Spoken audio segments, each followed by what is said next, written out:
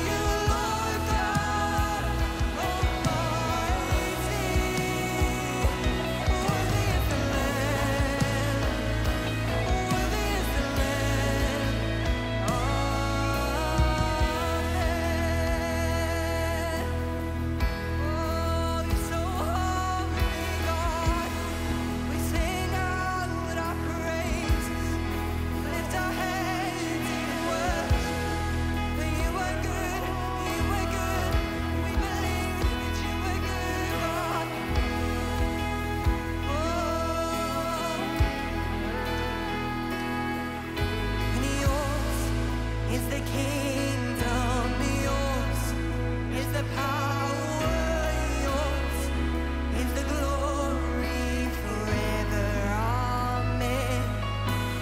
Yours is the kingdom, yours is the power, yours is the glory forever. Amen.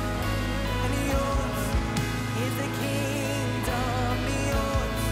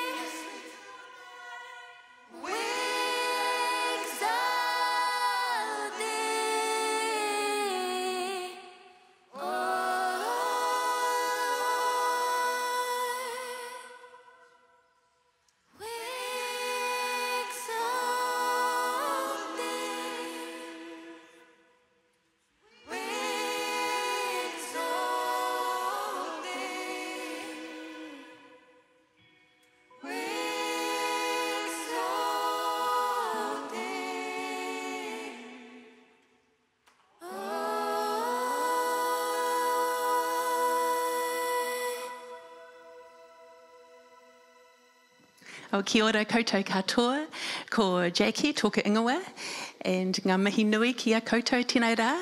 Really happy to be here sharing with you, and you know, God is on the move.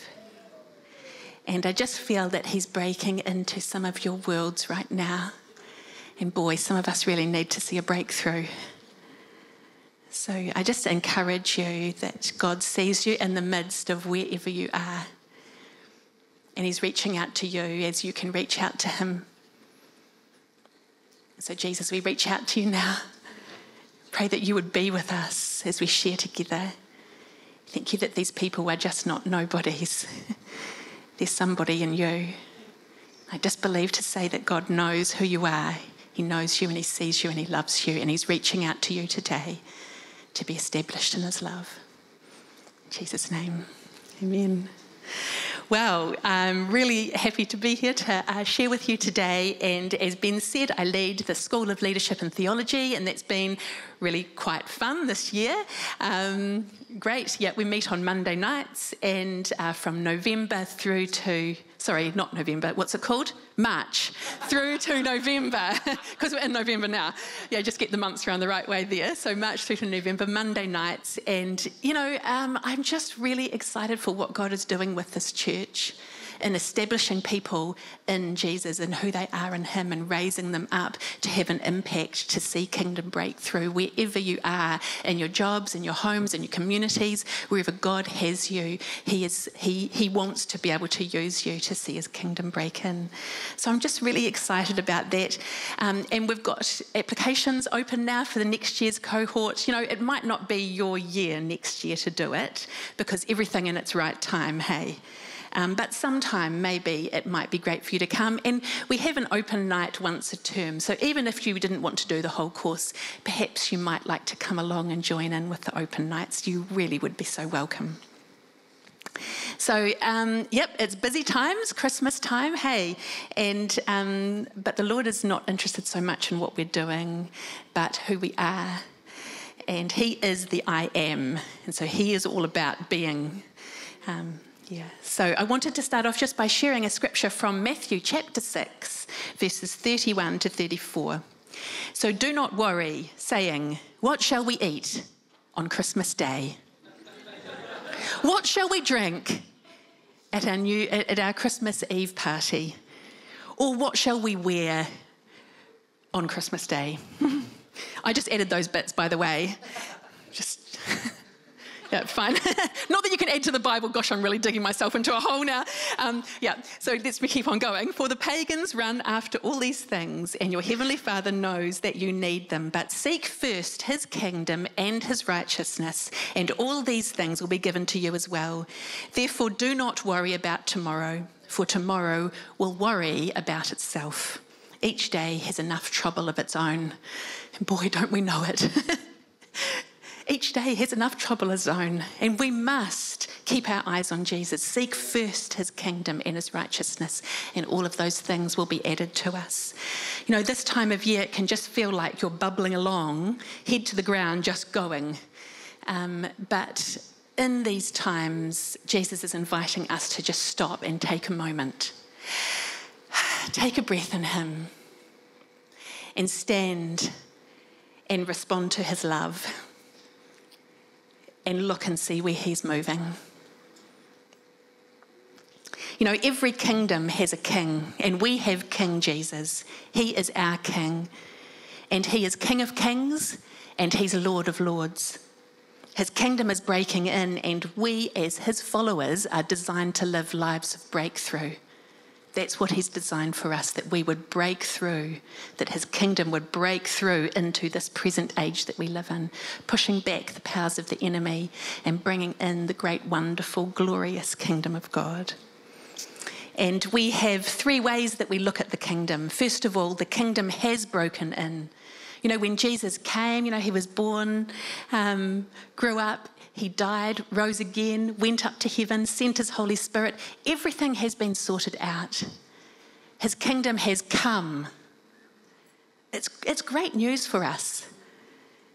However, we still live in this world, and when we look around us, we don't see that kingdom all of the time, hey? But the fact of the matter is that Jesus has come, so his kingdom has come. The kingdom is breaking in as we go about living our life, and God's calling us to announce to everyone everywhere that Jesus is Lord. And just doing that through your normal day life, that's not forgetting about Jesus, but being with him and walking together through what you do. We're called to intervene as we're led by the Holy Spirit. to do and say things, to think things that are in line with God's word. And that's how we're intervening. We're called to participate in transformation. You know, your life isn't just for nothing. It's so that light and love would come into your life and you would be transformed by the love of God. And then you would step out as God leads you in your everyday life, and you would be used by him to see his kingdom and his love break into those around you. And that we would step out in obedience to the leading of the Holy Spirit, because he's always nudging us. If only we'd have ears to hear it, hey? And eyes to see where he's moving. So, the kingdom is breaking in, and finally the kingdom will break in its fullness when Jesus returns. There will be a day when Jesus comes back. Yeah? And at that point, every eye will see him, and every tongue will confess that he is Lord. Even those people who have not previously thought that way. Yeah? Every eye will see and every tongue will confess. And many of the things that we don't understand in this present age will become revealed. Everything that is hidden, I just feel that God's speaking to some of you. Maybe you feel as if you're hidden and parts of your life are hidden. Sure, yes, parts might be hidden, but you are not hidden to God. And I just feel that he's reaching out to you right now. I think it's maybe someone down the back, down there. You're not hidden to God, and he's reaching out to you. If only you'd respond to his love. So your life is part of this bigger picture. And, you know, life is busy, struggles can get us down, and you can be head down looking at what's in front of you, trying to work out how you can get through. But God has something more for you. It's not trying to get through, it's being seated with him, loved, and looking to see how he's moving. Paul prays that we might understand this wider kingdom perspective, and that we would understand what it means to be seated in heavenly places with Jesus. In Ephesians chapter 1, verses 18 to 23, this is his prayer for us. I pray that the eyes of your heart may be enlightened, in order that you may know the hope to which he's called you, the riches of his glorious inheritance in his holy people, and his incomparably great power for us who believe.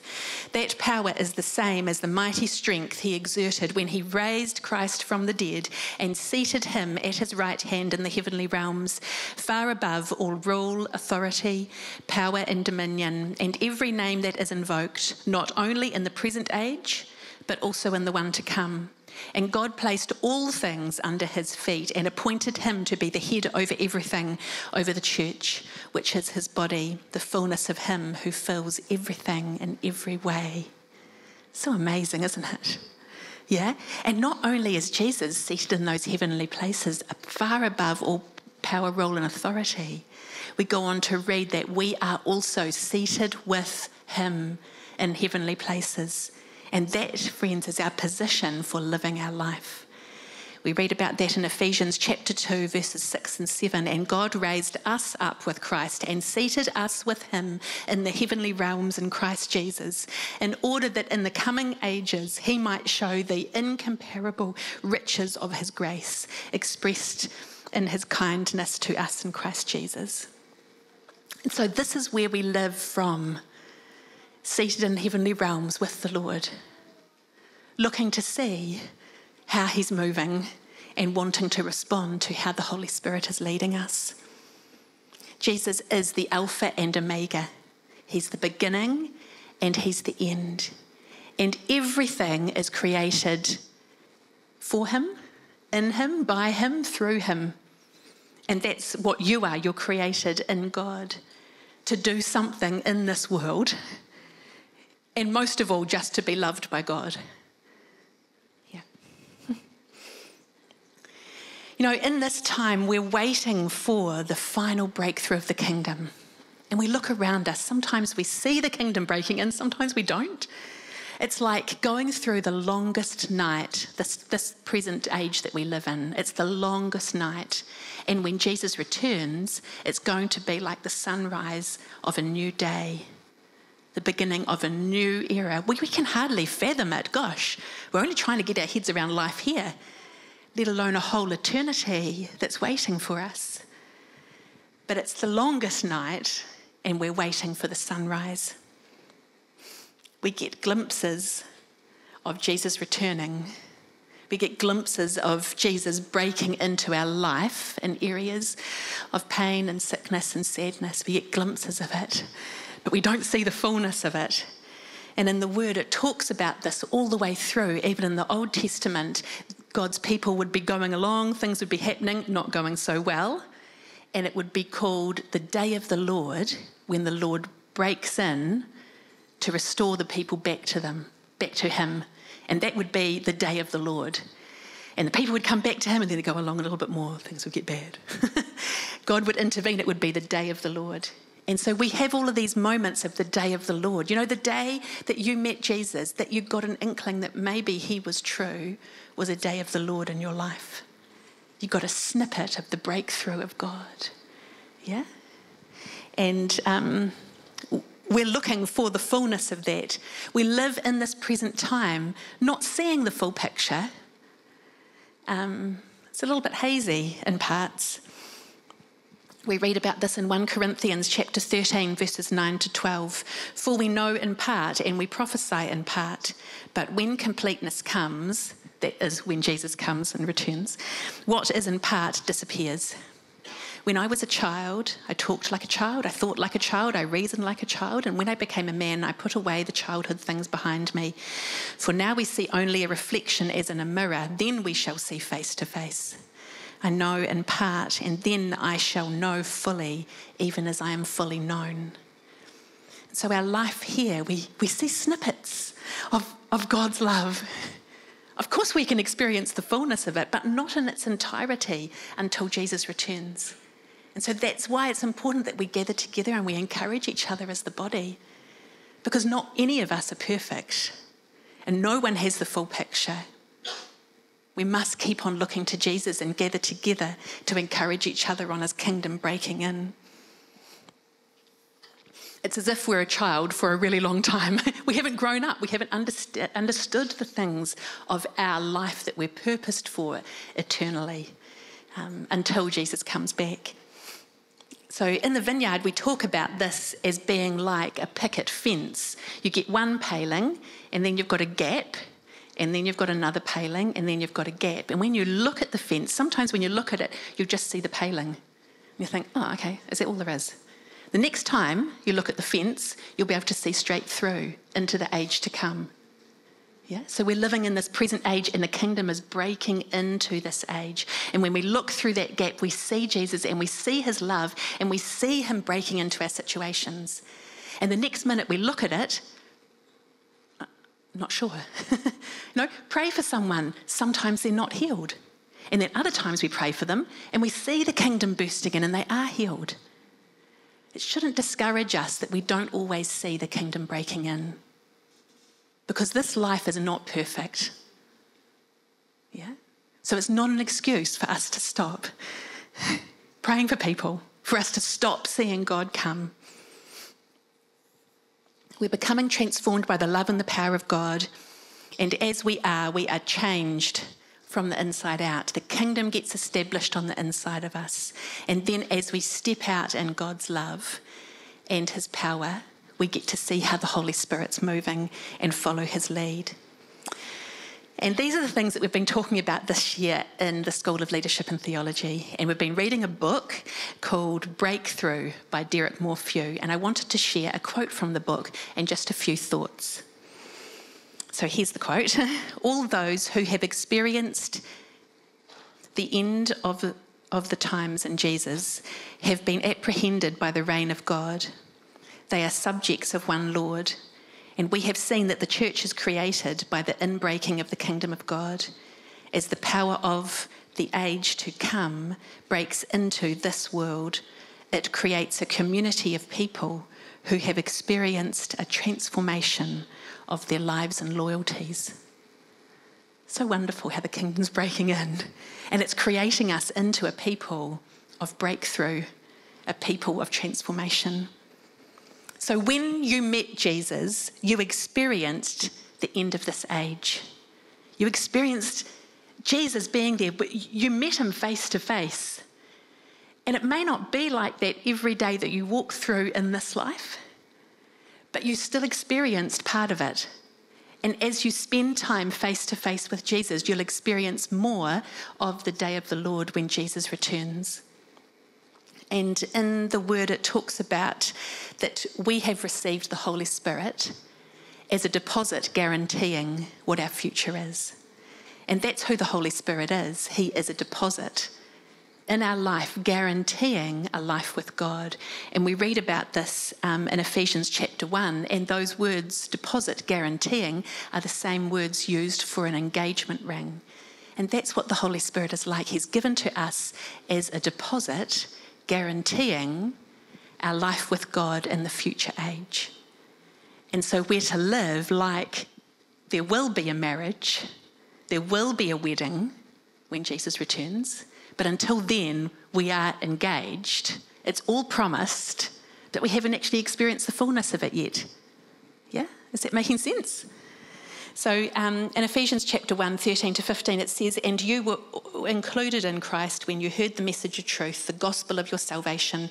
When you believed, you were marked in him with a seal, the promised Holy Spirit, who is a deposit guaranteeing our inheritance until the redemption of those who are God's possession to the praise of his glory." So the next point is we live in the world, live in the kingdom, but also in the world. So we are like citizens of the kingdom, living in a foreign country of the world. And so the world will not do things the way that our kingdom and our king does things. But we need to know that we are belonging in the kingdom, having an impact in the world where we are. The next point is the church has been created by the inbreaking of the kingdom. It's not as if a whole lot of people got together in a church and started talking about the kingdom and that's how the kingdom was created. No, the king and his kingdom are breaking into this world, and we have experienced it because we've met Jesus. And so we come together to learn and encourage each other, to grow in our faith and to go together in God as the church. We are people of breakthrough as we are transformed. Our lives and loyalties have been transformed. We're continually growing and becoming more and more like Jesus in how we think, feel and choose. And, you know, you may think that sometimes you're waiting for God to tell you what to do, but God first is doing a work inside your heart of transforming you. And then what you do won't become a big thing. It will just actually be who you are, arriving in a place at a time and seeing what God is doing and stepping in and doing that. You know, we participate in breakthrough as we learn to confront the powers of this age. And transformation is not possible without confrontation. Oh gosh. If you're someone that doesn't like confrontation, like I'm not talking about necessarily confronting people. What I'm talking about is confronting the works of the enemy. We see them and we confront them. We see them for what they are, and we push them back in Jesus' name. We say that those things don't have a hold over us or this place or those people. And we pray that God's love would come and fill that place. God has intervened by sending Jesus into this present age, and it's the time right now for us to partner with him in intervening. God is calling you to intervene in your everyday world. Not necessarily by doing something, but by being someone in him. Just seeing what he's doing and joining in with him. You know, 3 things that I love to think about as I just go, okay, I'm loved by God. I'm seen, I'm known, and I'm loved by him. And I can be established in his love. And that has been hard for me because I've come more from a performance mindset of needing to do things in order to find my identity. But we have the opportunity to know that we are loved just for who we are, not what we do. And so as we learn to understand and accept the Lord's love in areas that we were trying to hold control of, we get to find out what his love really means, and we are established in his love. And as we stand in him, our roots will go down. It will give us a place of security in him. And it won't be that what the world says about us, it won't be what our past says about us or the enemy says about us that will take us down. We actually get to stand in God and be who we are in him, regardless of the situation and the circumstances. And I just want to speak to people who have horrible situations and circumstances around them. This life has a lot of things in that we would rather not choose. And so just in the name of Jesus, I lift the responsibility of those things off your shoulders. And just agree with God that you would stand in him and in his love, that he would come and fill you, and he would do something that you are not able to do on your own. We are becoming led by the Holy Spirit as we look to his lead in moments that are less than ideal. We're becoming known as love as we show love towards others because we have received love from the Lord himself. And we are being strong to confront the works of the enemy, to recognise it for what it is, and to push it to the side. And because we are established in love, we're secure in our identity, you are empowered for influence. Your life is not just for nothing. You're called to influence and to do something with your life. You don't even have to try. Actually, you just give your life to Jesus and then step into what he's doing. So if you just put a whole big heavy thing on you, just take it off, because it's not a heavy thing in God. It actually is just being with him. We are ordinary people, but we're seeing the Lord move as we step out in him. Ordinary, imperfect people, honestly surrendering all of who we are to Jesus and looking to him to lead us by his Spirit and to step out in his authority. So every one of you are called to be in relationship with Jesus, and then you're called to do something wonderful to intervene in this world through your life situation, whether you're at home, at work, at school, whether you're exercising, whether you're shopping, whether you're thriving, whether you're struggling. You're called to be with God and to bring his kingdom. You know, the first place that I intervene is in not listening to the enemy. He has a lot of jealous chatter about me because he wants everything that I have. He's the one that wants to be seated in heavenly places, but he's not. I am. And so it's just recognising that jealous chatter for what it is and pushing it to the side. And we read about this in Isaiah chapter 14, verses 12 to 15. It's talking about Satan. How you have fallen from heaven, morning star, son of the dawn. You have been cast down to the earth, you who once laid low the nations. You said in your heart, I will ascend the heavens. I will raise my throne above the stars of God. I will sit enthroned on the mount of assembly, on the utmost heights of Mount Zephron. I will ascend above the tops of the clouds, and I will make myself like the Most High. But you have been brought down to the realm of the dead, into the depths of the pit. And that is the destiny for the enemy. Yeah? And so I just encourage those of you who have just that jealous chatter of the enemy, we just push that back in the name of Jesus. Because those words just come from a place of jealousy. And I just release each one of you to step into who you are in God, the beloved of him, called by him to be in relationship with him and to intervene in this world as you see his kingdom breaking in. From this place of knowing your identity and your authority, God is leading you to intervene in this present age. You might not know what to do, but as we develop a relationship of trust with God, when we see God is on something or highlighting something to us, you know, it may be the way that a situation seems, or just a prompting of the Holy Spirit. It might be a bodily sensation. It might be just something to let you know that God is on the move and you're to take notice. And you're to step out as you see the Holy Spirit leading you. And I ask myself these questions, maybe they might be helpful for you. When I'm in a situation, I use my imagination. And I imagine, Jesus, if you walked into this room, what would you do and what would you say?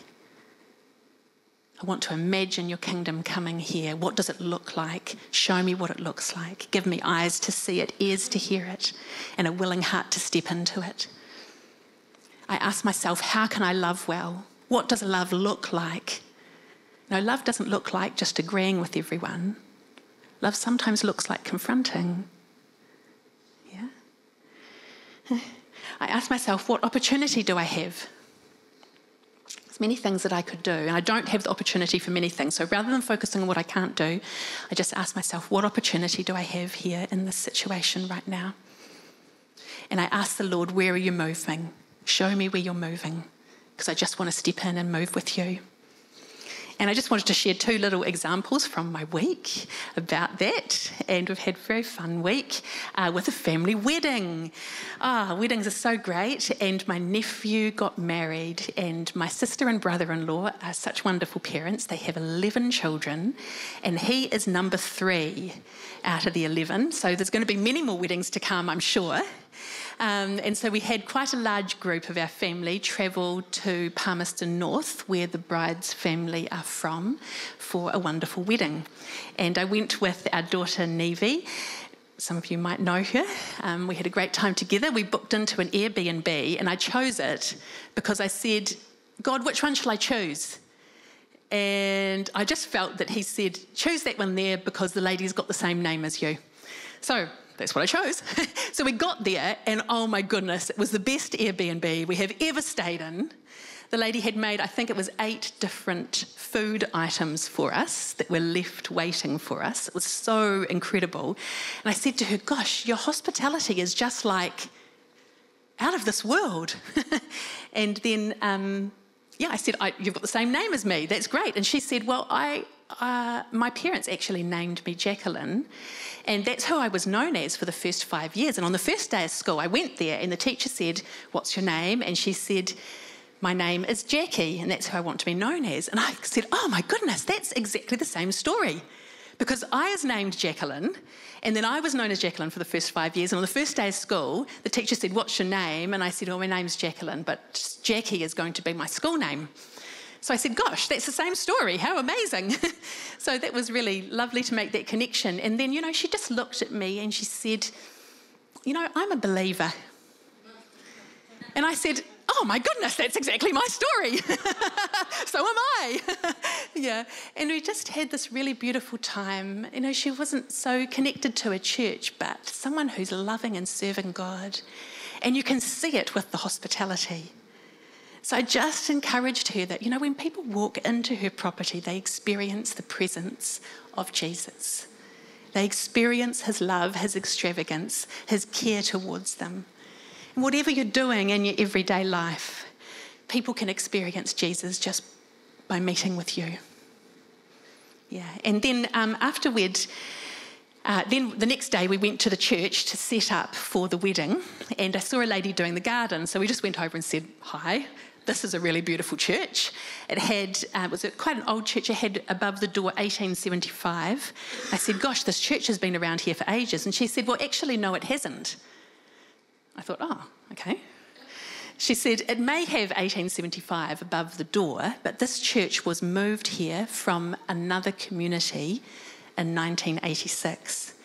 And she said, I've been in this community for a really long time, and I spent 20 years praying for a church to be here. And actually, the church is on, kind of reflects what was happening in that area. It's on Moonshine Road, and then just up a little bit more, there's Whiskey Valley, and then there's a few others. So this whole area was used in the brewing of alcohol, and this lady came and prayed for 20 years for a church to be established. And the man who owned the piece of land was a farmer, who I think was involved in all of these activities in the local community. And God spoke to him and said, you need to give this piece of land for a church. So he said to this lady, here's the piece of land for the church. You can have it.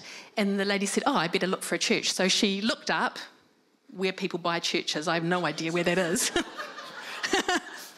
So as soon as she looked there, she found a church for $3,000.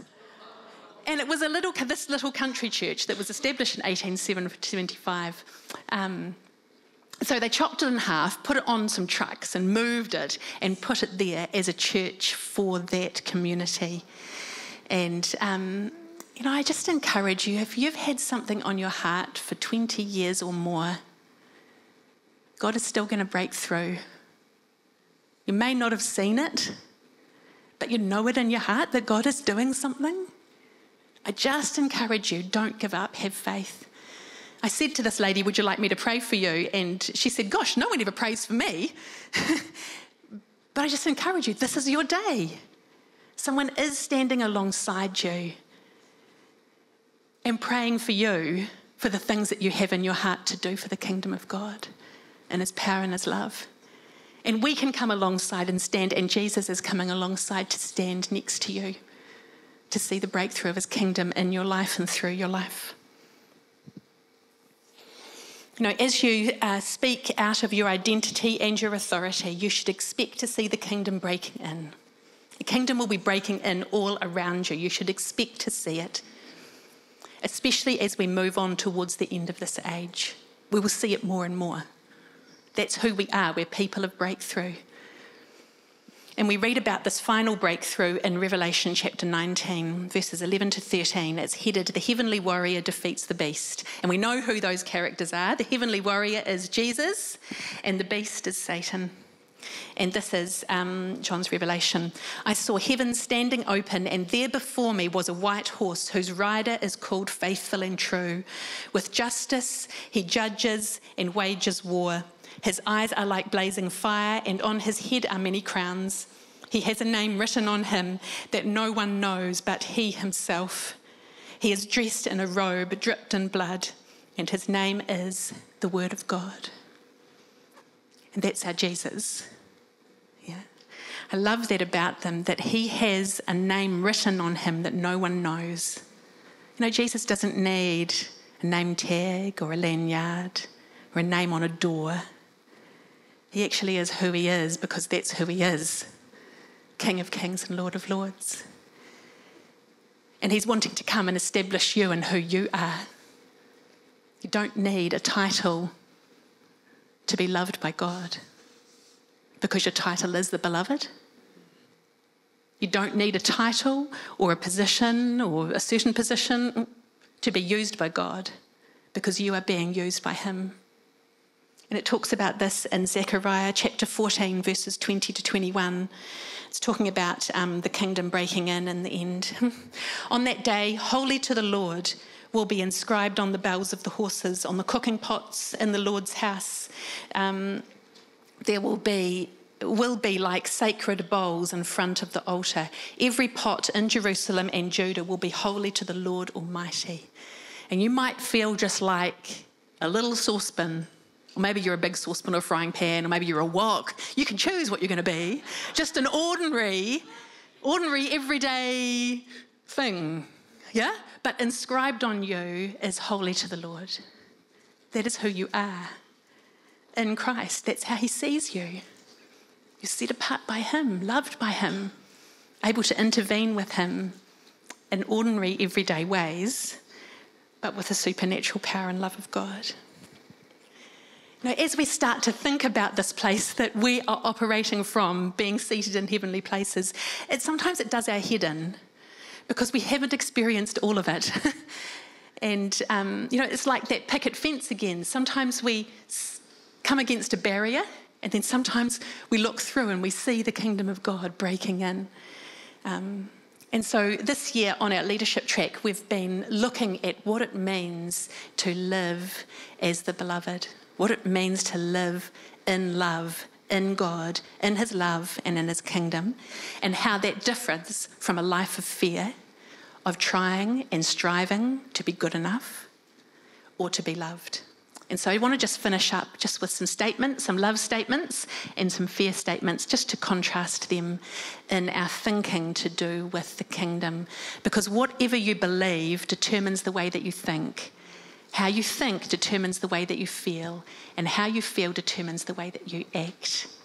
And so we can't just suddenly become people of faith. We've got to meet Jesus in every moment and become who we are in him, and with integrity step out and act. So here's the first love statement. This is true of you. I am involved in impacting the world through social transformation. Wow, sounds flash, doesn't it? Social transformation, gosh. That is who we are. We are people who are impacting the world through social transformation. And the fair statement is, this world is hopeless and there isn't anything I can do about it. Which actually might feel like it's true to us sometimes. You know, in some situations we feel like there's nothing that we can do about it. Yeah? But we know that God can do something about it, and we look to him. The second statement, the love statement, is I'm partnering with God in intervening in this present age. Because God is intervening, his kingdom is breaking in, and we're looking and we're seeing and we're stepping in with how God is moving. Will we get it right all the time? No. Will it be perfect? No. Yeah? But we're just looking to see where he's moving and stepping in to join in with that. The fair statement is, unless an intervention brings perfection, it's not worth stepping out. Which we can feel like is true, but it's not good thinking, everyone. It's never going to get you anywhere. It's never going to be helpful because no one's going to be perfect. Even the most wonderful person in this life is not perfect. That's why our eyes must be on Jesus, because he is the author and the perfecter of our faith for the future age. Yeah. So unless an intervention brings perfection, it's not worth stepping out. Or if you want to personalise it, unless I am perfect, I am not worthy of God using me to intervene. The next one, the love statement is, I'm present with the Lord as he is present with me, and we are moving forward together, even through pain, suffering and failure. Yeah, there'll always be pain, suffering and failure in this life. Yeah? And just because we experience it doesn't mean to say that we're a second-class Christian. Everyone experiences those things because that's the time that we live in. But it's our opportunity not to get overwhelmed and taken out by it, but to stand in the midst of our pain and our worst moment and to raise our eyes up and to receive the Lord Jesus. So the fair statement is, my life should have no pain, suffering or failure. Wrong, sorry. Everyone's life will have pain, suffering and failure. Oh, God help us. Yeah. The next one is, the love statement is, I'm engaging with society and the things that are happening in my world. Sometimes the thing that's happening in our world can really make our head very sore. But we need to engage with what's happening around us. And the fair statement is, I must escape from society and focus on what's important for me. Which is true, some of the time we do need to take the time, yeah? But the point is that we'd take the time to be revived so that we can step out and have an impact in this world. You may feel as if lots of things are hopeless, but with resurrection life in Jesus, there is always hope. If not in this age, certainly in the age to come. And the last one, the love statement is, Jesus is higher than any power or authority, and I am in Christ. Which is what we've been talking about today, hey? And the fair statement is, those in politics control my life. Which actually, to be perfectly honest, has been kind of true for a lot of us over the last few years, hey? With all the things that have happened, it is true that people in politics have controlled our life.